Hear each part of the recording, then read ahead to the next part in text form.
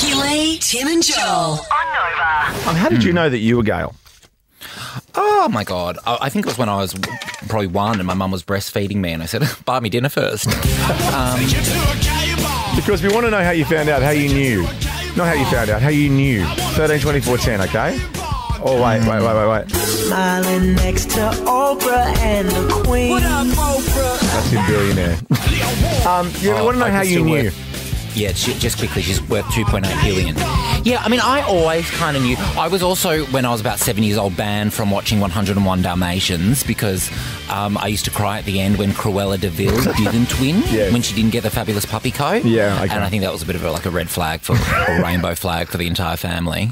13, 24, 10, let us know the moment you kind of clicked. Like, you're like, I'm sitting next to little Johnny in year 8. And I'm like, I think Johnny's pretty hot. Obviously, I'm not saying that. I'm saying you're also in year 8. Okay, you know what I'm saying? Good. I'm not saying I'm attracted to little Johnny in year 8. I'm saying if you're in year 8. Double down on it, but I know what you mean. That was close. Quickly move on. Google searches by those questioning their own sexuality have increased by 1,300% since 2004.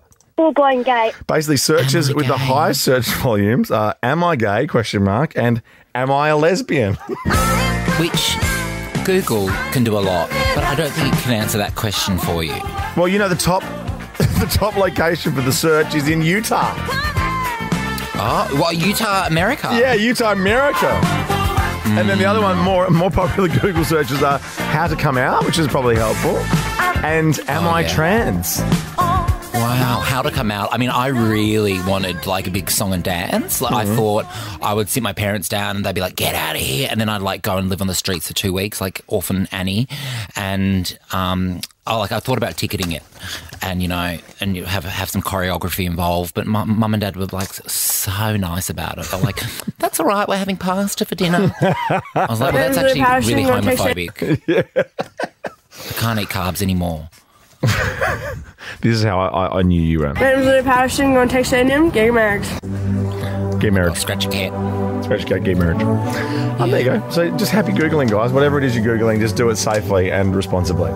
Yeah, be gay and merry, Oh, be gay and merry. I want you to hold me.